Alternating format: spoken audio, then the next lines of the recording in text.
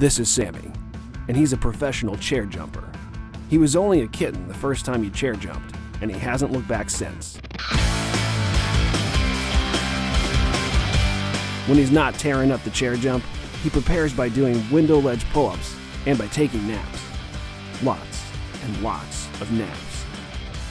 And he won more chair jumping events than any other cat. But success has a dark side. In 2006, he admitted to using catnip before the chair jumping nationals, and before serving time, he was stripped of all of his awards. But this year, he's laying off the catnip, and he's ready to take home chair jumping's top prize.